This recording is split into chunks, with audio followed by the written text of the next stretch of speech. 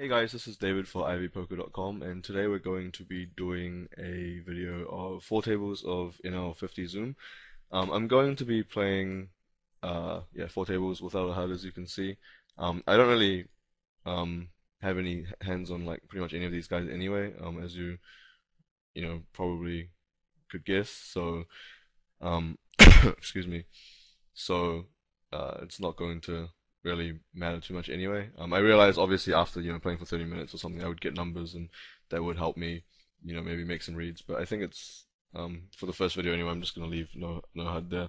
Here I decided to make a squeeze of King Queen in a spot where I think calling is okay as well. Um, and similarly here, I'm just going to make kind of a tight fold of Ace Jack. I think in both of the spots,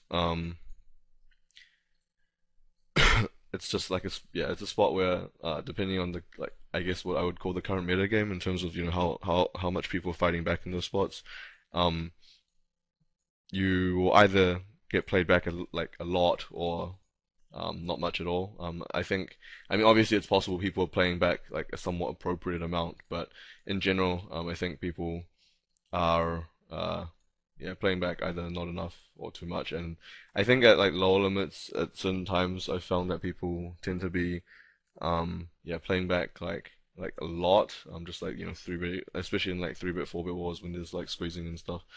Um yeah, he doesn't really rip much, as you guys hopefully know, but without any history or reads, I'm just gonna fold this as it's pretty much towards the bottom of my range, or maybe even the bottom of my range, queen high with pretty much no equity. Of the kings I squeezed and decided to just c-bet. I think at like higher stakes where you're concerned about playing balanced and concerned about your range, I wouldn't really like c-betting here too often, just because I don't really want to c-bet my heir too often on this board, as it's very likely that either of them have tens, jacks, or ace queen, which usually don't fold on this board. But at 50 and now, I think we should just play basically for in terms of what's max EV in a vacuum, and I think that's basically just betting to get value. Um, and similarly here, I think it may be better for our range to just call, but I think in a vacuum it's better to raise, and as such we should do that. Um, it's I don't have history of the guy, and I'm not going to be playing with him much, so I think I should just aim to maximize EV um, by getting value a bit basically. Here with Queen 10, I am going to fold to 3x. If I had a bit more reads, I could sometimes. I don't mind defending this by calling, and I also wouldn't hate 3-betting this sometimes, although I think calling, I would prefer calling to 3-betting usually, just because when I 3-bet this hand, it plays fairly poorly against his flatting range, and it's dominated rather often, and the equity isn't too good. Like, he's gonna have ace queen, king queen, and maybe like queen jack suited quite often, so yeah. I'm just gonna min raise from every position in this video. And yeah, here with king queen, with ace queen, I think flatting is fine, but 3-betting is also fine. It's good to have like a slightly wide value range when we're perceived to be bluffing wide, and yeah. Um,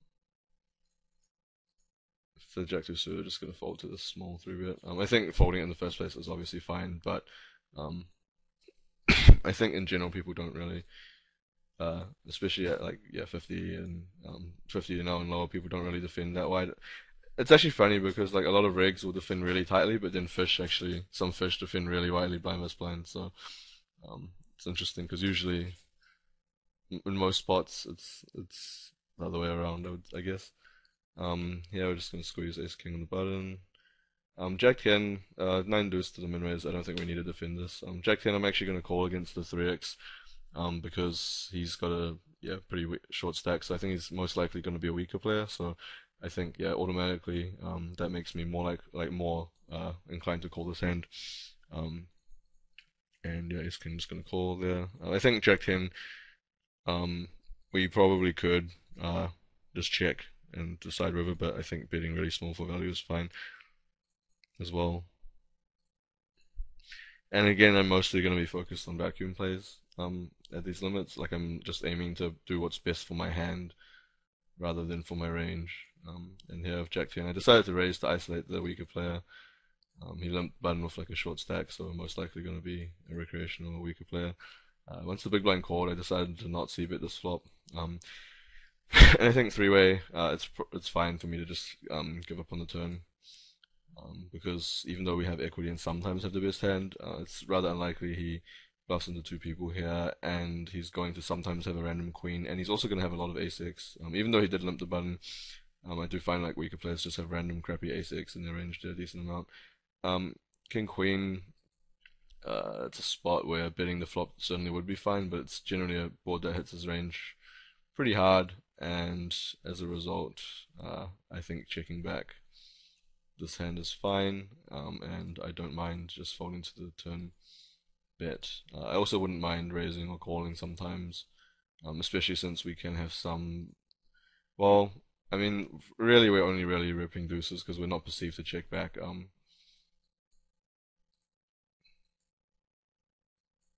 Because we're not perceived to check back, uh, like sets or straights and stuff, and we probably shouldn't on the flop. That is.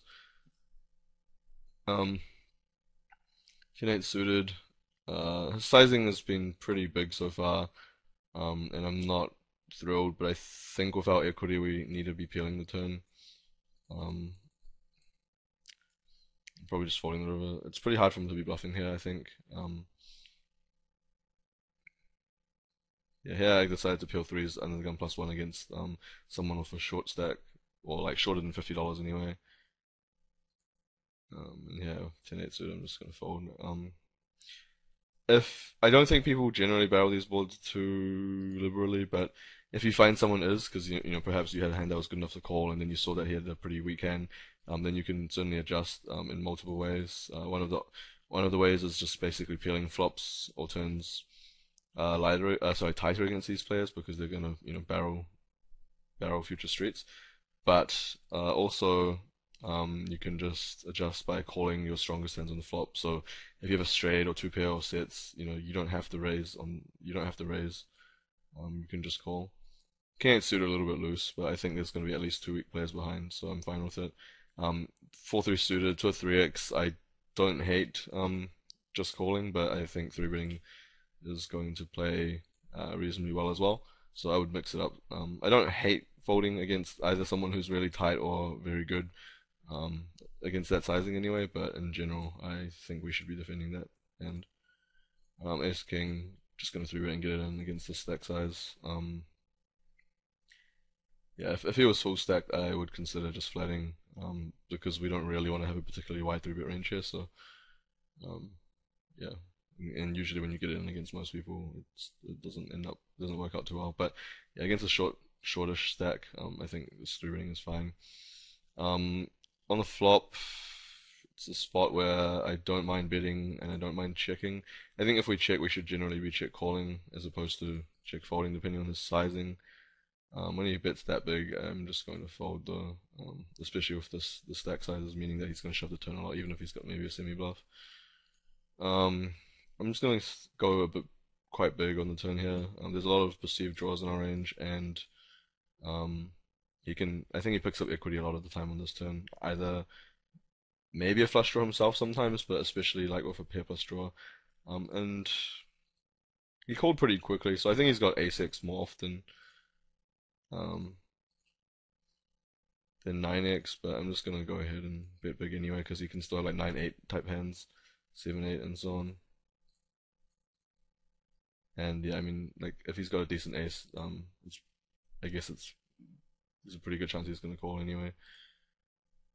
Um, a lot of perceived, well, not a lot, but like a decent amount of perceived draws in our range as well, flush draws, mm. And we look pretty polarized as well.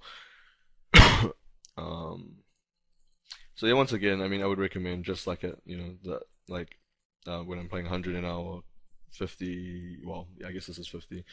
Just to like make notes on people. Like if you think they're likely to be a weaker player, just mark them as that. Um, it's just helpful. But I mean, I don't play 50 at all, and there's so many players that it's kind of pointless for me to do it. But as you can kind of see, I started doing it out of habit already again.